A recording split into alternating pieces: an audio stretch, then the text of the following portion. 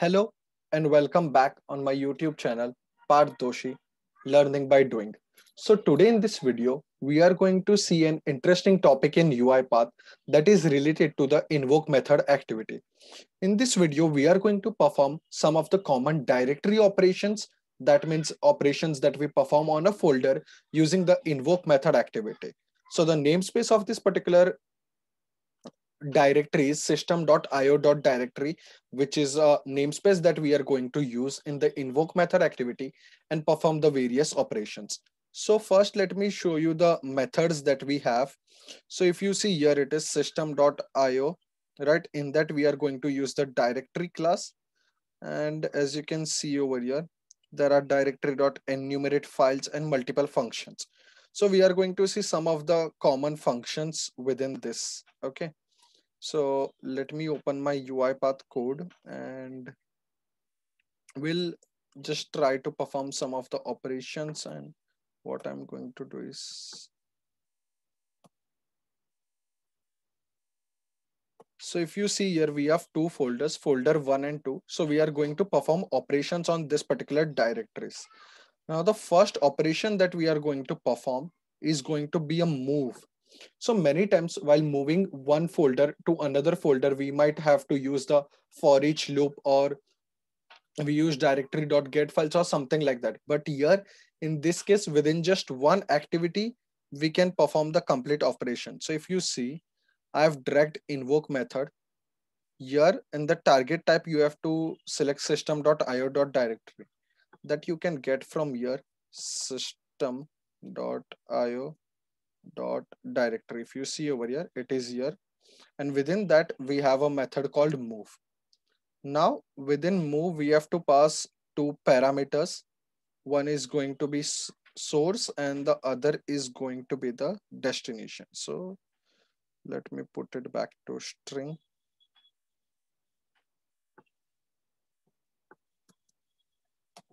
Destination. Now here there is one constraint, or you can say limitation, that when you are moving the folder to the destination folder, it should not already exist over there because it cannot overwrite. So that you need to take care of. Now what I'm going to do is, if you see folder 1 in testing, we have one document as well. So there are subfolders or there can be files. Let me create one new folder as well over here. Okay. So I'm going to move this testing folder from folder 1 to folder 2. So let me just open it over here and I'm going to make it testing. So this is my source part that I have given, and here is the destination. I'm going to move it to demo 12. This is my destination folder name that I want to give. In invoke method, just ignore this. We'll see that later. Now this particular method requires two arguments. If you see directory.move, the first is the source and the second is the destination. So similarly, I have passed over here source and destination. Now the name can be different. The source and the destination, you need not worry about that. And just click on save and I'm going to execute it.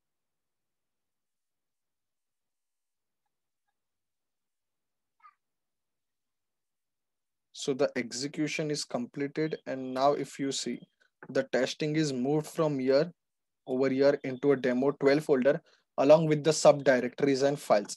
So you see, this is the simplest method that we have used here, and we were easily able to get the move the folders from one folder to another. We did not use for each or anything as such, just one simple activity. So this is when the coding knowledge helps as a RPA developer.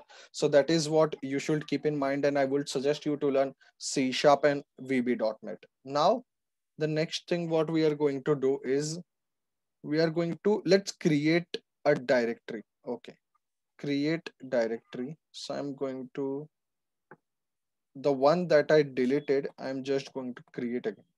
Now, if you see in create directory, it gives me an error. Why? Because I have passed two parameters over here, which are not required. So I'm going to delete the destination and keep the source. So as soon as I do that, you see the error is gone. And now again, the directory should not exist. And if you see, Now the execution is completed, and in folder 1 the testing folder is created.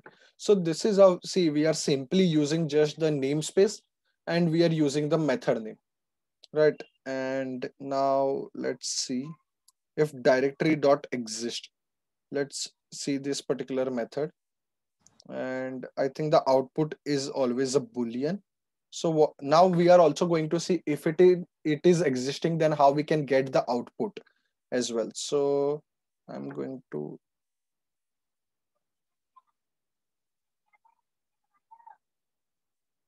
okay,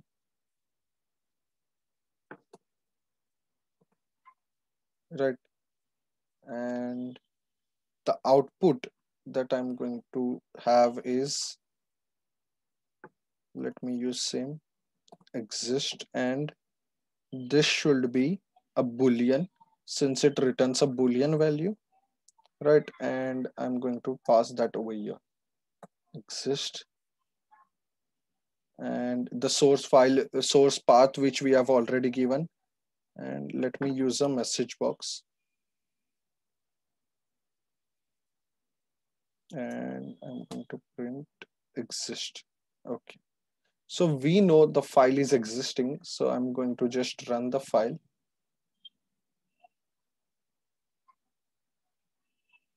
Now if you see, the file is existing and the output is true. So this you can use for, later processing, whatever you want to do. Let me delete this, and now let me execute. So now we should be getting false. You see, we have, till now we used move, we used create directory, we use exist. Now get creation time. So I'm going to change the, now let's go to get creation time, right? Now the output here is going to be in the date time format, right? So what I'm going to do is, here I'm going to give get creation time, right? And now we will have errors. Yes. So here I'm going to use, let me create one variable, right? And we are going to name it as creation time. Okay, and that we are going to pass over here, creation time. So this is going to be my output, and in the collection I'm going to have my source folder. Right, now why is this error? Okay, we need one, I think, out argument over here, which is going to be of type date time, and which is going to be stored in the creation time. Okay, we still have an error. Let's see why it is. Okay, get creation time is the spelling right? Okay, so the input should be 1 over here, which is my in, cannot convert string to date. Okay, so the mistake that I made is I haven't changed over here, and the result is going to be creation time, and this parameter I'm going to remove from over here. So now if you see, there is no error, and creation time.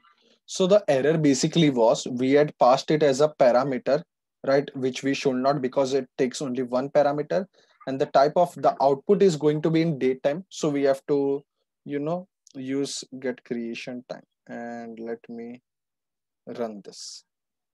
I think we did not change the folder name, so it might give us an error. No, okay. Yes, I think this is wrong. Let me check over here.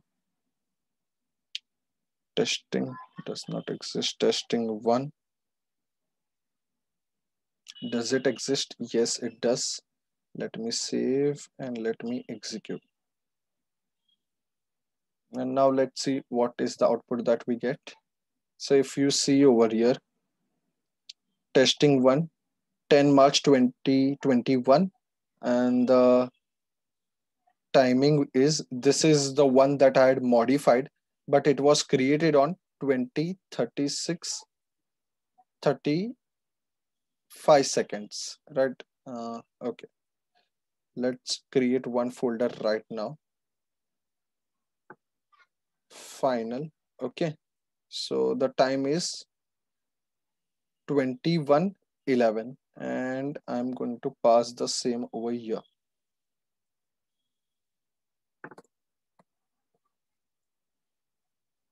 Final.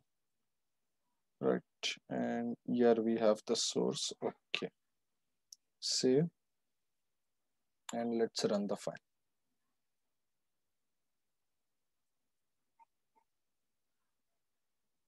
21:11:28 so we also get the time when it was created. So let's suppose you are creating a folder and you want to save the created date or created time of that particular folder in an Excel file or into a database. You can do it in this particular manner. Now we also have, I think, some set creation time, right? So let's do that. In this we don't need the output, right? What we need is we need the path and the creation time, right? So what I'm going to do is I'm going to go into the collection. I'm going to add an in argument that is going to be type date time and it is going to be creation time. We are going to remove the output. Here I have to change it to set creation time, and here creation time we will use date time dot now. Now if you see, the creation time right now is 21:11 and I'm going to change it to whatever it is right now. I think that it will be 21:13.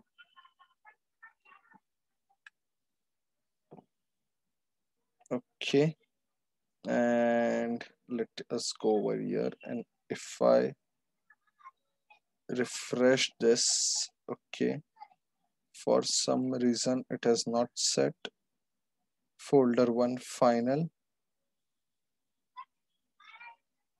set creation time, it was an in argument. Let me just go back, refresh. Okay, it should have set the creation time. Let's see what is the mistake that we did. Set creation time string path, so it is going to be source and the creation time. Let me remove this.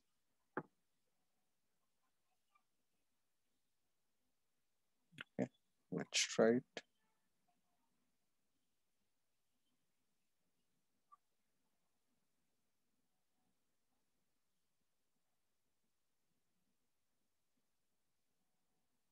Mhm. It is getting executed properly, but for some reasons, okay, it is setting the creation time and here it is the modified one. Okay, so now we are going to again do the get creation time, right? We are going to remove that particular argument from there and I'm going to pass the creation time over here, right? That was the modified one. We'll also see that as well. And if I now use a message box and print the creation time, let me remove this. So now we should get, I think, 21:15 or something like that. 21:14, 28, right? And let me go to the final properties. If you see, it is over here, 21:14, right? So this is how you can get the created time and update the created time. One last method that we are going to see is the set last write time, right? In that also we have to pass the path and the date time. So let me use assign, and I have already a variable called last write, which is date time dot now, and here I'm going to set last write time. We obviously have an error because we have to pass another in argument, which is going to be string, and here it is going to be last write. And I think we have to remove this output. Yes. And let me delete this. So now this particular date modified is going to get changed from 2111 to, I suppose, 2116.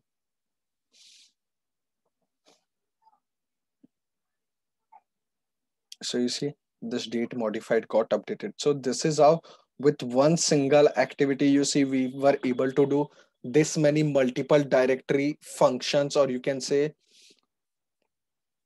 the updation, deletion, and the creation we were able to do just using one single activity, that is invoke method. That is why again I am repeating that because of this the coding knowledge is asked in most of the interviews and it is required. I hope you learned something interesting and very useful in this particular video. If you learned something useful and interesting, please do share the video and like, and also do share your comments in the comment section, and don't forget to subscribe and press the bell icon to stay updated. Thank you. Keep learning, keep sharing.